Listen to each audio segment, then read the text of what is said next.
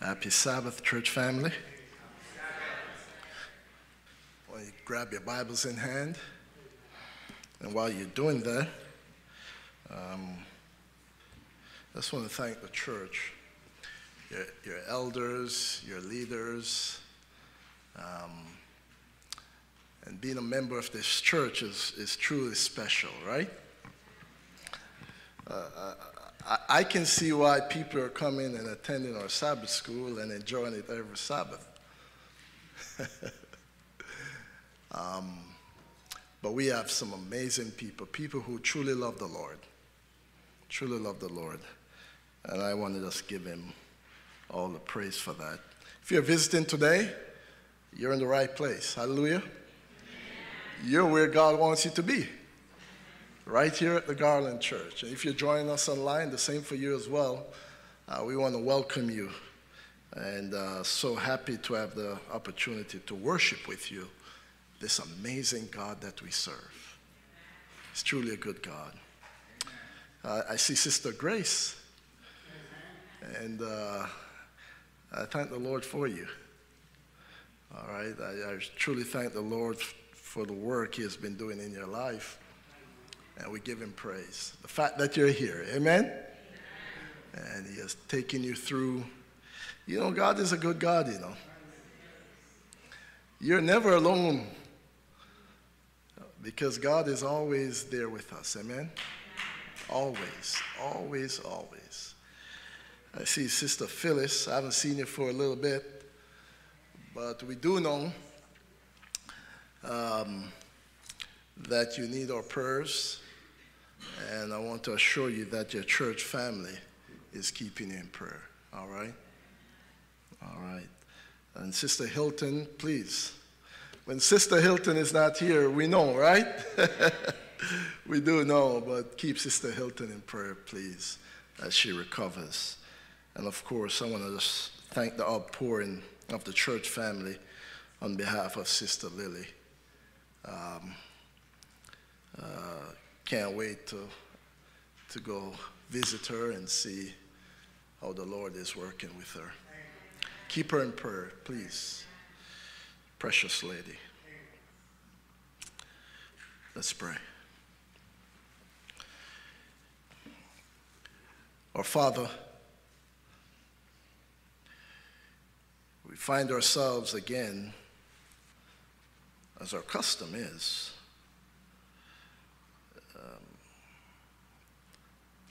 right here in your temple. We are here because we acknowledge you as the creator of this world. Certainly you did not create this world to live in a life of sin, destruction, and death, and sickness. But you have done all that you could do to provide the human family with a path to overcome sin by giving your only beloved Son, Jesus Christ, as our sacrifice. So all honor and all praise is due unto your name. And that's why we're here. You have shown us how close you are. You have shown us how good you are. You have shown us how gracious you are. And you have shown us how you want to so much change us into the likeness of your Son, Jesus Christ. It's quite a work because we do fail at times, but because of your grace, we're able to continue this journey of becoming more like you. And to continue this journey, longing for the day and looking forward to the day when we shall spend eternity with you. We worship you today, Father, because we know that without you we are nothing. Our sustenance comes from you directly. You are our source.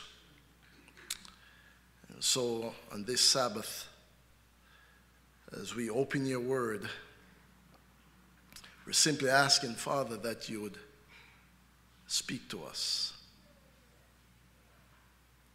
We're asking, Father, that you would teach us in such a way that when we hear the words coming from your word, we would be inspired to do something about it. Every person here, including the preacher, is about to hear something from you, Almighty God. I give you all that I am as I stand here. I ask that you would just fill me with your words, that you would take full control of all my faculties. I willingly submit them over to you and ask, Lord, that you'll speak to me and that you'll speak through me to your people. May as we hear your words today, our desire is to be changed by them for your glory. We ask all of this in the name of Jesus. At the Church of the Living God say, Amen. Amen. Blessed are the meek.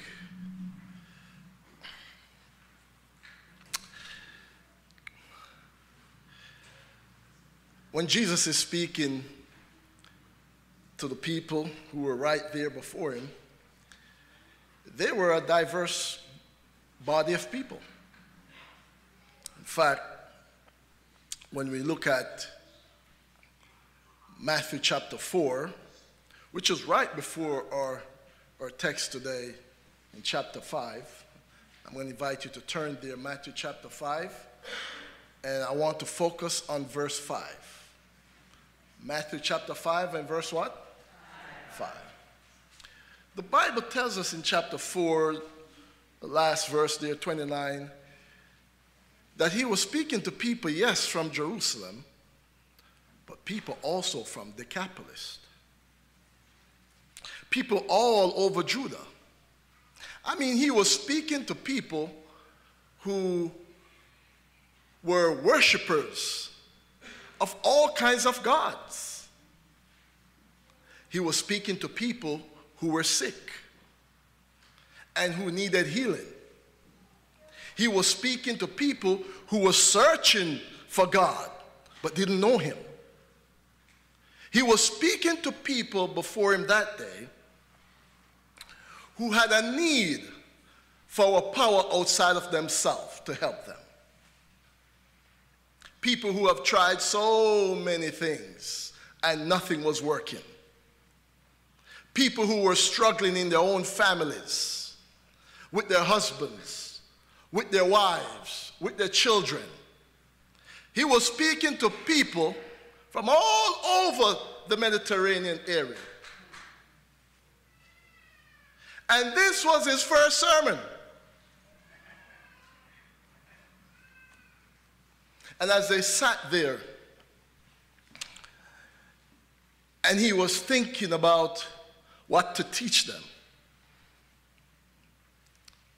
many of them probably would never hear his words again. So I would think Jesus would be considering the things that he thought that they would so much needed, things that they needed the most. Wouldn't you say?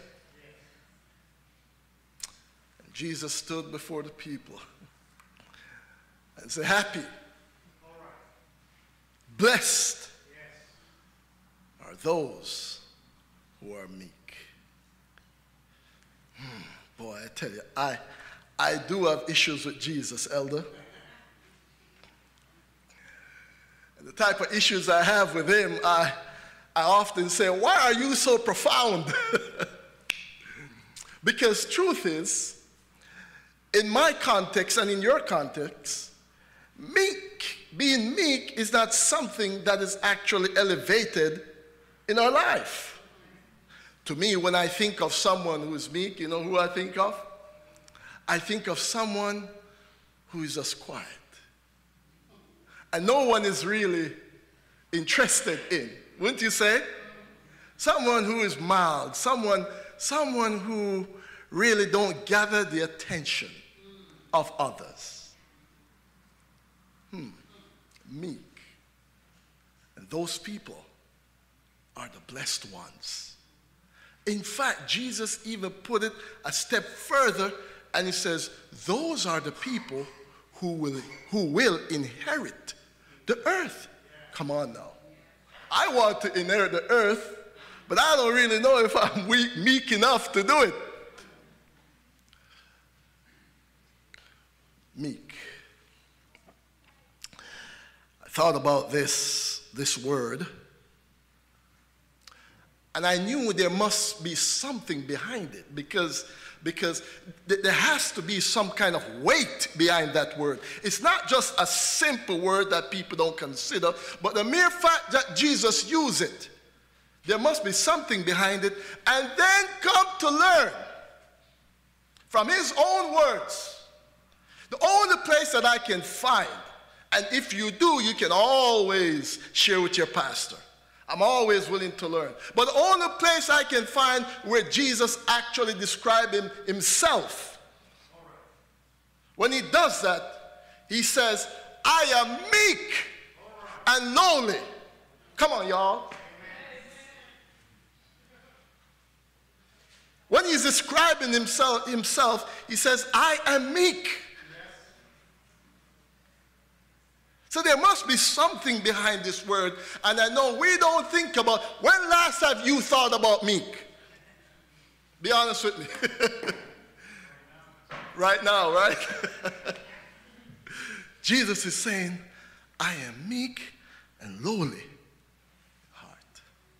So there's something here, no matter, it's a reason why he decided, I have to leave this with these people. I have to share it with them right now in my first sermon.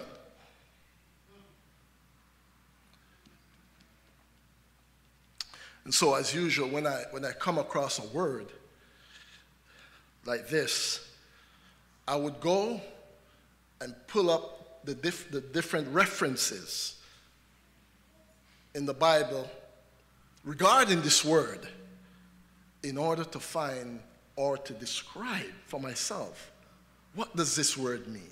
Are you with me? And I would throw that out to you as well. If you come across a word in the Bible that really challenges your thought, just look it up.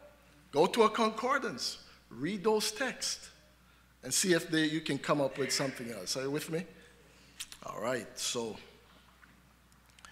there are 3 times in the entire New Testament you'll find this word for meek. Only 3 times. One of them is our text today. Blessed are the meek. The other one you would find, and you can turn there with me. You can turn there with me to Matthew chapter 11. In fact, I think I did give you a hint on this text. And I'm going to come back to this text at the end of our time together here in the Word. But Matthew chapter 11. I want us to look at verse 29.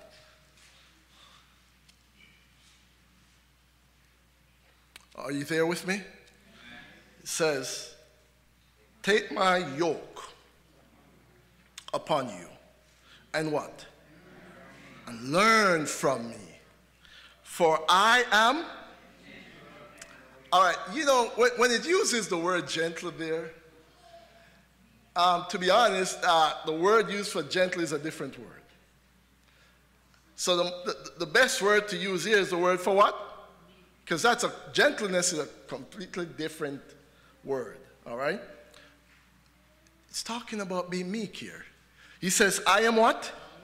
Meek and lowly in heart.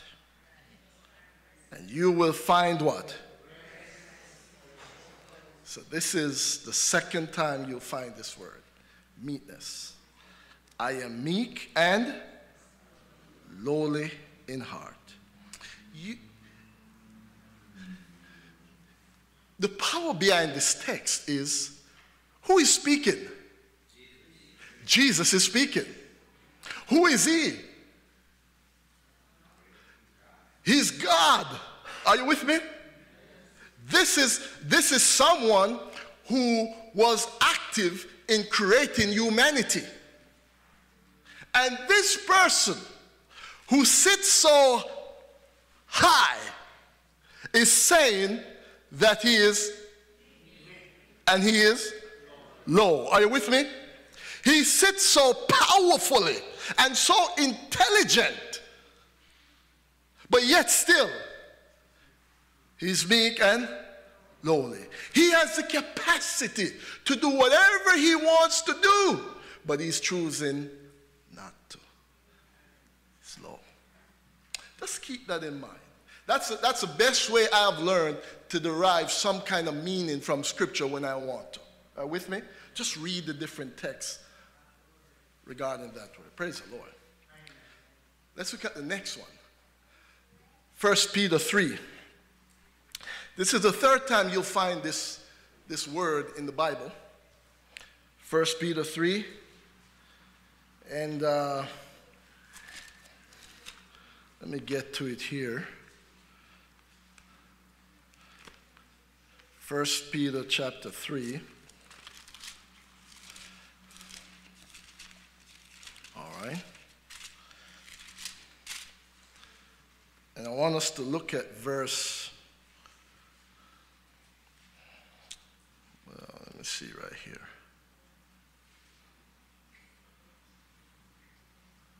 Oh, I didn't write down that text, but I'll find it. Let's look at verse 1. Come again? Yeah, but I want to read from verse 1. You're right. You got it right. You got it right. It's verse 4 is where you find the word, but I want to read from verse 1 to set the context. Wives, right? Now let me just say, before I continue, Peter just spent some time working over the husbands. Are you with me? He just spent some time working with them. And his main essence is that wives should what? Husbands should love their wives, right? As Christ loved the, that's heavy. Any man here today have any aspirations of marriage?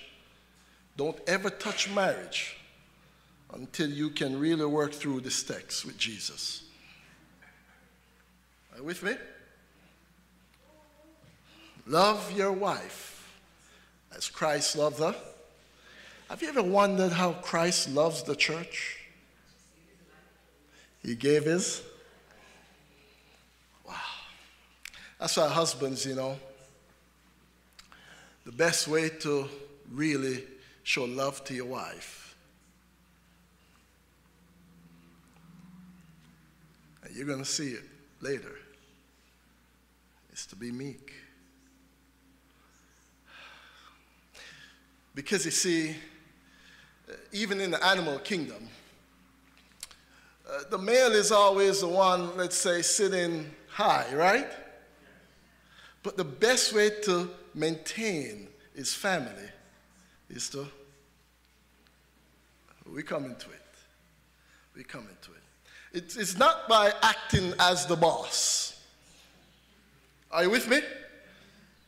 It's by showing love to that beautiful person that God has blessed you with in the good times, but also in the bad times. And to be consistent with that. Women love that stuff. Silence, elder. Women love when their husbands treat them with love and tenderness. It will change a woman's heart. Your loud voice will end up nowhere. You'll get back some of that. Come on, y'all. Boy. Elder, you're not going to join me? But I've learned over 24 years of being married to always say to my wife, I love you. Even when I'm hearing some things that I don't like, she'll tell you, I love you. And I mean it. After working over the husbands, Peter says, wives, likewise be what? Submissive to your own husbands, that even if some do not obey the word, they without a word, come on y'all, be won by the conduct of their wives. You hearing that? So the husband is acting a fool. And the wife decides not to act as a fool. Are you with me? Am I not reading Bible? Didn't the Bible says they without a word?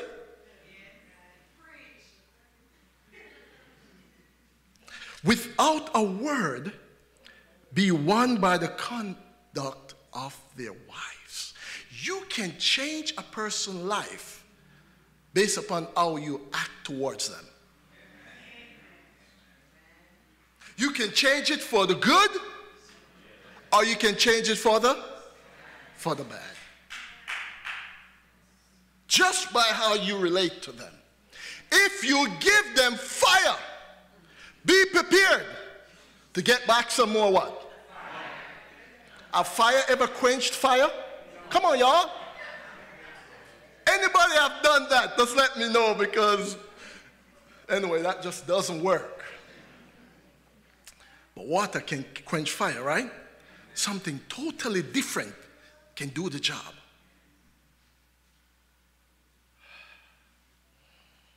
Listen to Peter.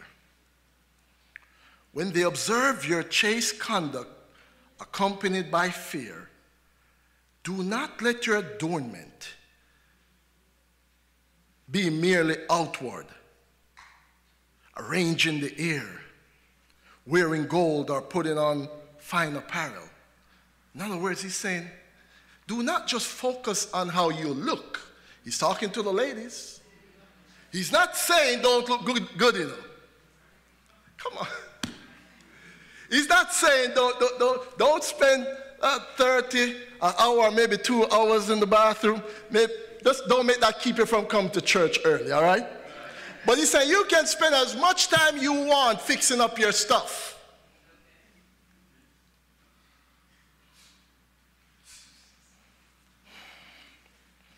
Do not let your adornment be merely outward, arranging the ear, wearing gold, or putting on fine apparel. Rather, he said, let it be the what? Inner person. He's going somewhere now. Fix up yourself and look smashing, look beautiful. All right? But guess what? He's trying to say, but there's something far more beautiful that's on the outside. As you spend time with that, I wonder how much time do we spend with the inside? We spend so many times making sure people can see what we have, how we look, and nothing to do with the inside, because that's hidden. And Peter is saying, listen, God is more interested with what is on the inside. He said, if you only spend half of the time you spend on the outside with the inside, maybe we can see some value. Because to me, what I'm looking at is really what's inside here. And Peter is saying, all right, rather let it be the hidden person of the what? Heart. With the incorruptible beauty of a what? Meek, same word, and quiet spirit. Ooh, no wonder why Jesus said, man, I am going to attack this right where I need to with these people. They're focusing on all kind of things on the outside. I'm after the heart. And when people see a heart like this, that will pull them to me. I want to see a heart filled with what? Meekness. It's one of the best things you could have as a Christian. A life filled with meekness, with how you treat others. Whoo! Peter is saying, man, a beautiful lady, a true woman of beauty, is a woman on the inside that possesses what? Meekness. Ooh. You know, I would love to spend some more time on this passage, but it really shares with me what Jesus was after with the people. He wanted to see himself through them. He wanted them to know that Christianity is not about what you have. It's about who you have. It's about who is in the heart. It's not about just being baptized and being forgiven. It's about, are you being transformed? Come on, y'all. Come on, y'all. Are we working on that? Are we working on the inner man? Because that's what God is looking for. If all the quarrel and all the fight that we have been involved in, if that's our lifestyle, Jesus is saying, there's something wrong with the heart. You know, one of the best things about Jesus, you know, when I read the word Elder Marlon, I'm looking at his life, and I'm always asking, why is he doing this? And I'm watching him through scripture, how he's treating people. And the only response I end up with is, Lord, I really can't do this. But guess what? Make me like that. I want to be like you. Are you with me? I want to be like you. Seventh-day Adventist Christians should be people who are meek. I believe that's how we finish the work. People will be drawn to us because they're seeing Jesus and they want to know him. Are you with me? Meek people. All right, let me jump from that. but I want you to see also the theme that I'm seeing when I'm trying to develop a meaning for this word meek. Wives. Yes. The hidden is not seen. It's not getting the attention. Are you with me? Yes. But the outside is getting all the attention. Right?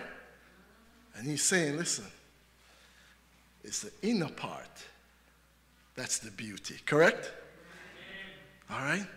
Jesus being high, but he settled for the low, right? You have the outside, which is being seen, but the inside is not being seen, but yet still the inside is the most powerful piece. So meekness is like having power over people, having supreme control in your hands over people, but never using it to destroy them, but only using it to benefit them.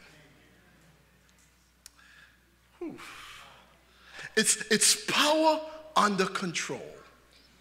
That's how I see it. Being high, but considering the low. Being meek.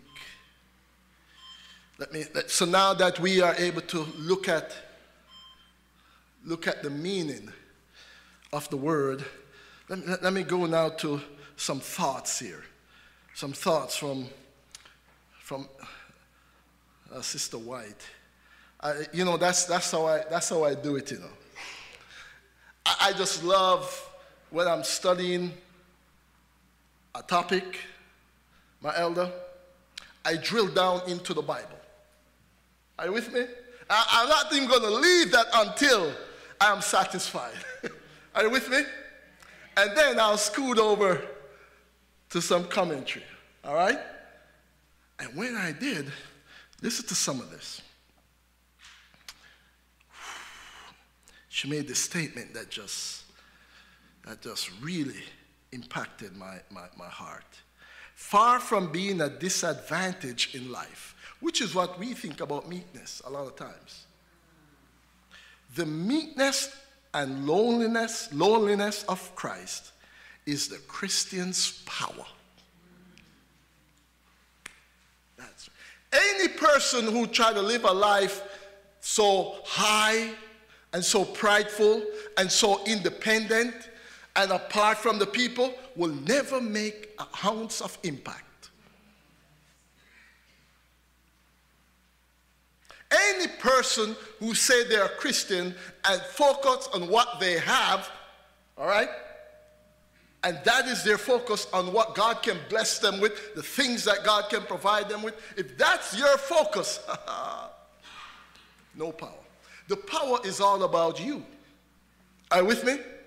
But anytime a person reach out to God and say, I want to be like Christ, I want that meekness in my life, do you know what they're asking for?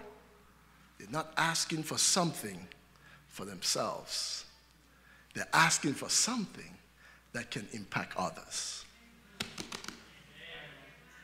Meekness. And the only way Jesus was going to reach the world, through his first sermon, he's about to start something with some heathens before him.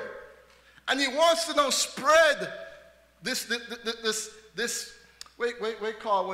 viral message, so to speak, right?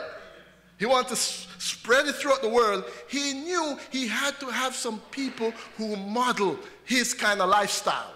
And his kind of lifestyle looked nothing like the world. Zero. So we have a choice. We can say, what kind of Christian I want to be? A Christian who focuses on me and all my needs? And a Christian who has nothing to share? A Christian who sees himself as somehow independent from others? Jesus has nothing to do with that. He wants to win some people through you and through me. You know, winning people for the kingdom, it involves something that is hard for us to give up. Yeah. But the moment you try it, whew, that thing, I'm not even talking about money. I'm talking about time. Time. Our time is one of the most sacred commodity right now. Time. I mean, we are very careful with how we use our what? Time. And blessing someone consistently with our time, a lot of times, that's not a part of our time. It's not a part of our thinking. Are you with me? But truthfully, what Jesus is seeing is, if I have some people that will model meekness consistently with their families, their friends, their co-worker, their church member, I can see, Jesus is saying, I can see where people will become contagious. They'll become contagious. Because any setting they're in, people will just love their presence. Are you with me? And they want to be connected with this person. And so goes a spiral till you find out that you live a life like that with someone, and their friend's grandmother, friend, gets to know Jesus, and you have nothing to know about who that person is. Are you with me? And that just spirals. It all starts with how we interact with people and whether we have the fruit of the Spirit of meekness. It's a very powerful thing. Let me just bring it to a sweet spot here. Meekness, Sister White again, in the midst of murmuring, reproach, and provocation, constitute the brightest trait in his character, speaking of Jesus. When people were, speaking of Moses, sorry. When you think of Moses, he's considered to be one of the meekest men, right? Very meek. But Moses was a man that loved the people and didn't see himself above the people, even though he was the one who led them through the what? The Red Sea. When Jethro came to him and talked to him, Moses chose not to think about himself, but think about the needs of the people. Exactly what Jesus would have done. He wasn't thinking about power. He was thinking about people. To be meek is not to surrender our rights, but it is the preservation of self-control under provocation. Remember, Jesus sits high, but he what? He's acting in a lowly spirit. He has the power, all right, to really dismantle the provocation, but he's choosing not to. Same thing she's saying here from Scripture. Well, you know, he said, blessed are the meek. Because what? They should inherit the earth. There's a reward for being meek, you know. There is. You remember when we think of meek, I said sometimes we think of people who really don't have a future, really don't, they don't possess leadership qualities, you know what I mean? They're just quiet and unassuming, right? But those are some of the best leaders. Those who are meek. Are you with me? They may not talk a lot, but that doesn't mean that they're not gifted and gifted well. So, it said, blessed are the meek, for they will inherit the earth. What does that mean? Yes, it's a reward, correct? They will. Is it a now or a future? Will seems like what? Future, correct? But I want to add something to that as well. But they shall or will inherit the? What does inherit mean? You know, I had to break this text down, you know, because, all right, I can see the characteristics, I can see the qualities of a mean person, a person who can manage power and control it. Are you with me? And act in a way that benefit others. But inherit the earth, I have to look at that word inherit. What does that mean? Y'all know what inheritance mean? Anyone? You haven't gotten anything from a loved one who wrote you in their will? Not yet. Not yet. But the idea, you have to be a hearer before you can actually even think about inheritance, right? Because if you're not in the family line, if your name is not in the will, you ain't getting nothing. All right? So first, you got to be a child. Come on, y'all. You have to have some deep connection for you to inherit something, for you to get somebody's stuff. Right? And the Bible says we are heirs. Come on, y'all. Let's read some of it. Let's read some of this.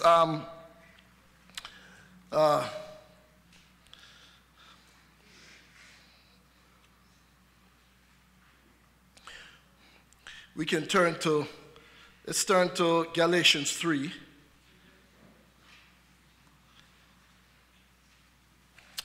Galatians 3.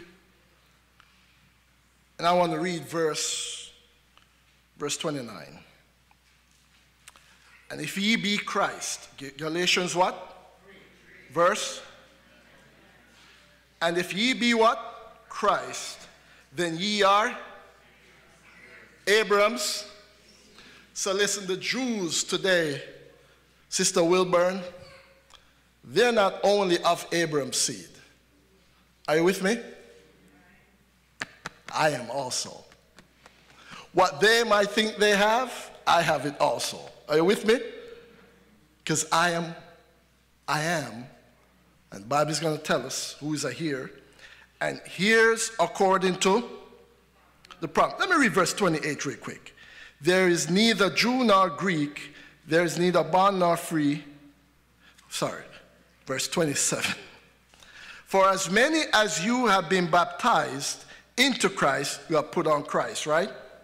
So we are also heirs of the promises given to Abram. That's actually my promise too. I am actually Patrick. I'm actually in line to gain Abram's stuff. Ella Stewart. I'm a wealthy guy, you know. Right? Because, listen, I have some land I just haven't claimed yet. Are you with me? I just haven't claimed it yet. But the promise that he is referring to here is a promise beyond. Are you with me? There is a land. There is a new earth that I have a house already prepared. I have maybe a 25 acres. Are you with me? Already lined out for me, already surveyed. It has some mango trees on it, some breadfruit trees. It's already laid out with some nice spring water. Are you with me? And my nice 5-bedroom house. Come on, y'all. I'm here. I mean, God is saying that the meek, all right, shall inherit some good stuff. That means if you're not meek, you lost everything. There's nothing for you. Acting in your home with meekness, with your family, is how Jesus wants us to act. Not quarreling all the time, not fighting all the time, but saying, forgive me, I'm sorry. Whatever you want to say. But making it right. That's the stuff that Jesus looked at. It's the things that people are not seeing. He knows the real heart. That's why Jesus said, listen, many people is going to run to me one day, and they're going to say, Lord, look at what I've done. Look at all these amazing things that I've done. And Jesus has to say, listen, I don't know you. I don't know you. You know why he's saying that?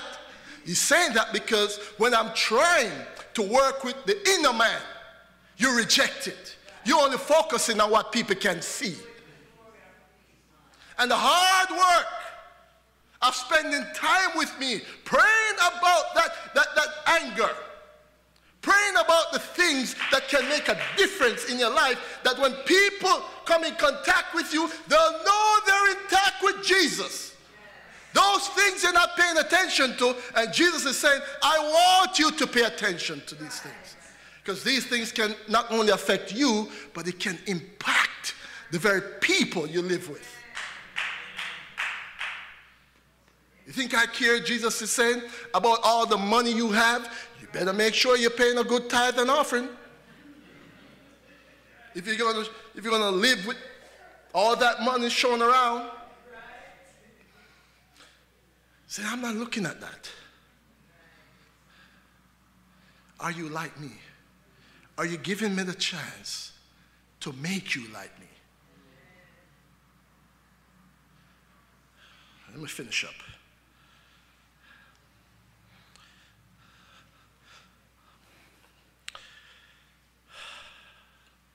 Thought about some applications. When we inherit something, one man says, we don't work for it. We only receive it as a what? Gift. How do we live a life of meekness from day in and day out? How do we do it? Meekness is a gift that comes from God. You can't go to any employment retreat, training center to become meek. There's no 5, 10 steps to become meek. Are you with me? All those leadership, meekness training, it's not going to work. The way the Bible says a person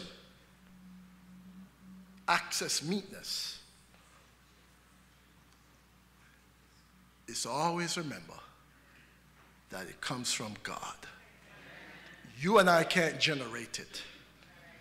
It's a fruit of the Spirit. Meekness. Do you want meekness? Do you want to be like Jesus, who said he was weak? We go to him. We begin with God. And we say, God, I need you. I need you in my life because, truth be told, I'm a loud person. I'm not a quiet person. I really need you in my life because I don't forgive people like you do. I really need you in my life because truly I don't mind us living apart from people. But I know, Lord Jesus, that's not like you. So then you come in and help me to be meek. It begins with who? It begins with God. It begins with Jesus. And we have to let him in.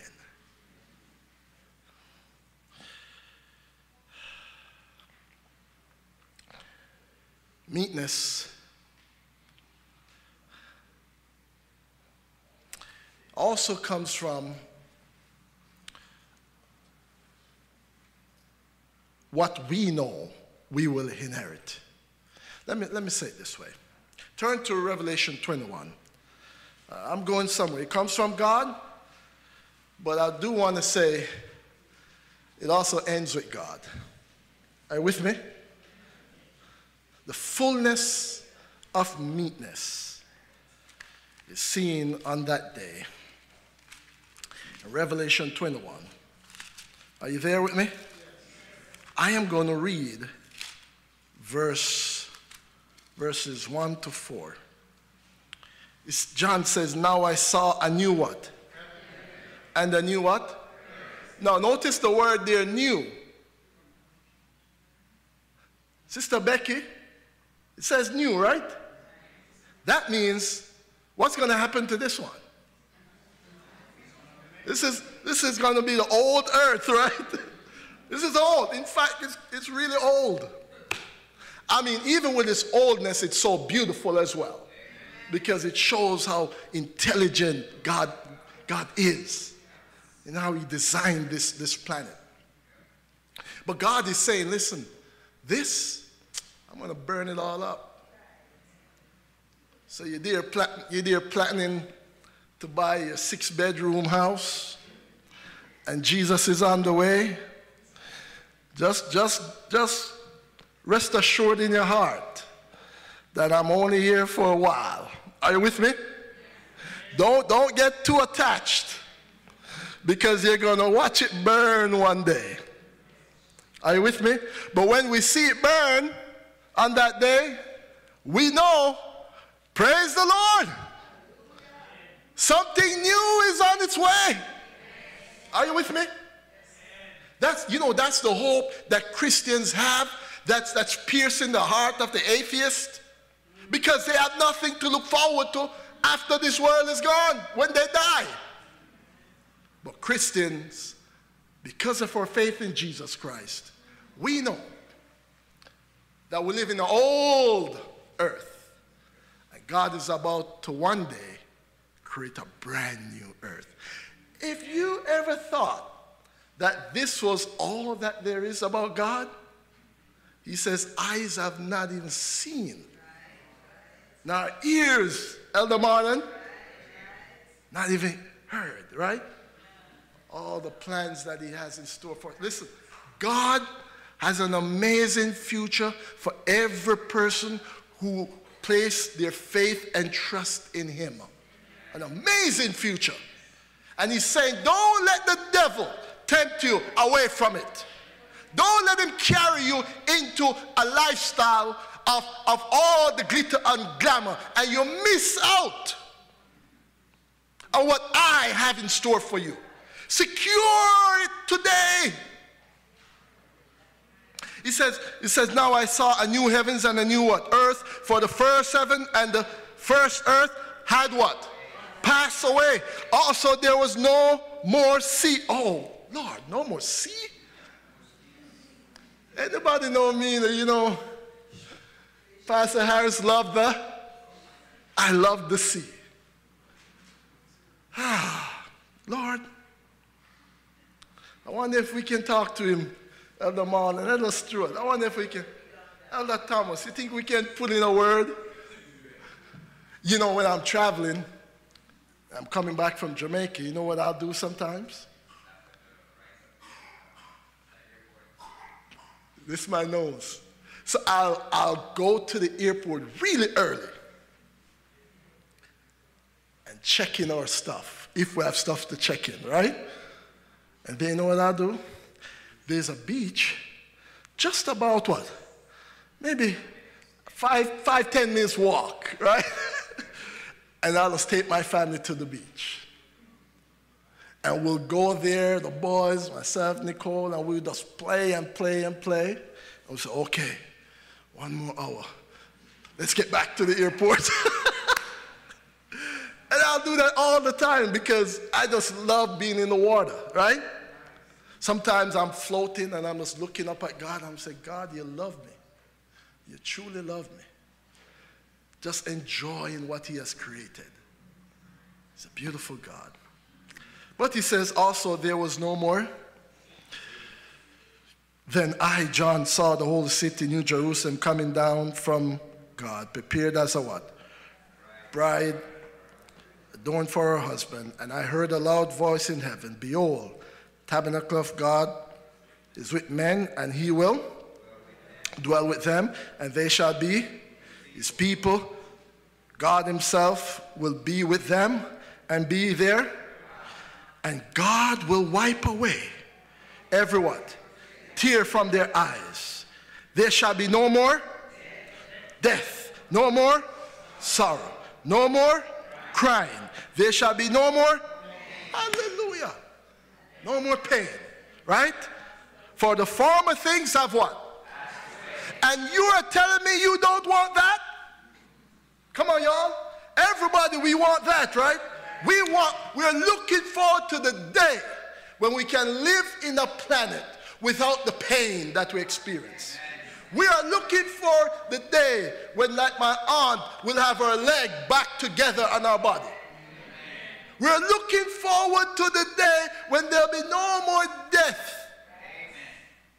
And the new earth, all of this that you just read from the Bible is what the meek will inherit.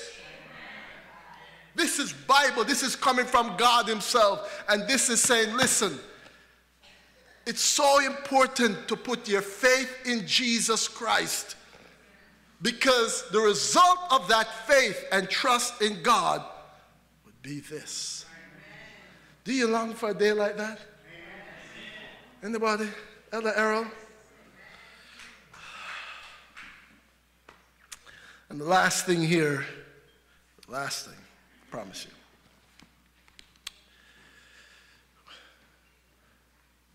Is what we see in the life of Christ on the cross.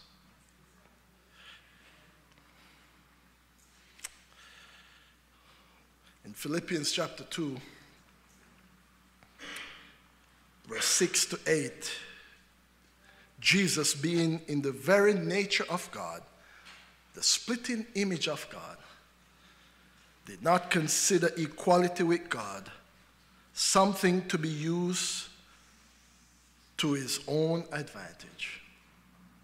Are you with me? Philippians chapter what? 2, verse 6, right? Yes. Rather,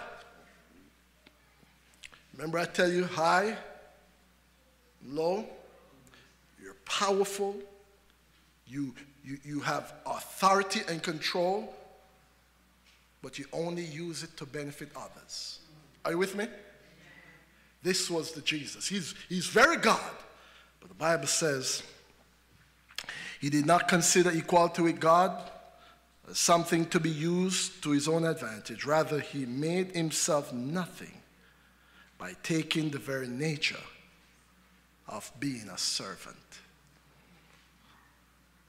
Being made in human likeness and being found in appearance as a man, he did what? Humbled himself by becoming obedient to death, even death on the death on the cross. Can you imagine God being lifted up before the people? The same person who was teaching them on that fateful day. He being lifted up before the people naked, spat on, treated with so much disrespect, and he had all the powers to wipe them from the face of the planet forever. He could call 12 legions of angels if he wanted, right there, and put an end to it. But he chose not to.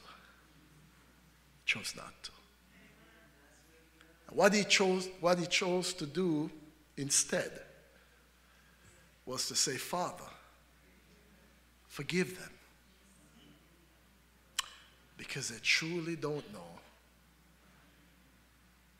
what they have done.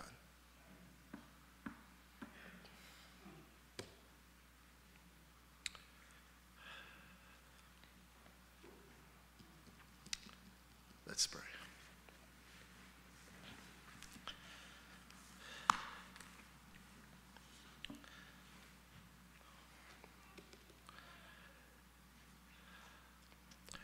Our Father,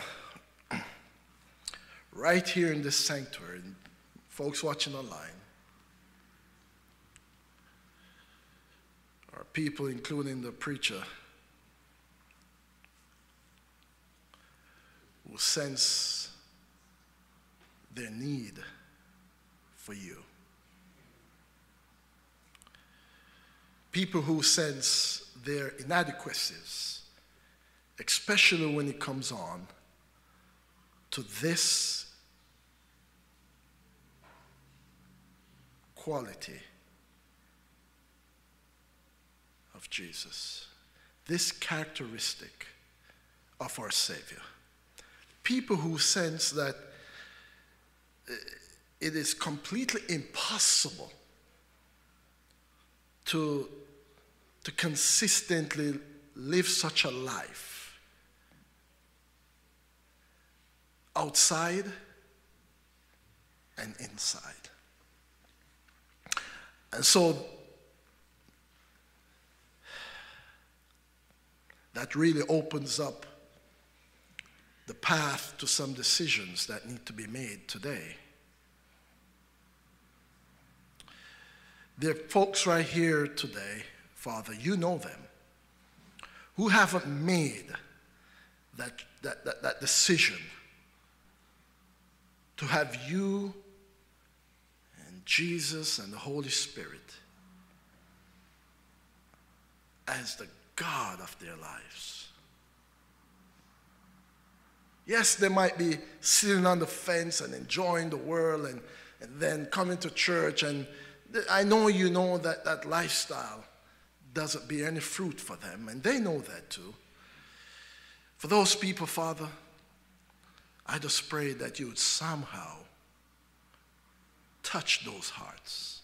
May today be a difference. May today, folks who have not given their life over to you, may today be the day where they will welcome you into their hearts, even now, by simply asking you to come in and to bless them with your forgiveness and all from all the sins and shame that they have brought into their lives. Forgive them, Father, and give them a new start. For those, Father, who are here today who recognize that as they walk with you, they discover that there are some areas that they need to work on. There's some areas in which they've been taken for granted. And today, Father, you have shared with all of us how valuable meekness is to you. How valuable it is, not only for us personally, but for us corporately. And so in the name of Jesus, I pray and I ask that you would just bless your people with the Holy Spirit. And help us each day to spend time together with you. Help us each day to put you as the source. Help us each day to also think of others and how you can be a blessing to them as well. Change our hearts, Father, and make us into the image of Christ, who said he was weak, he was meek and lowly in heart. In Jesus' name we pray.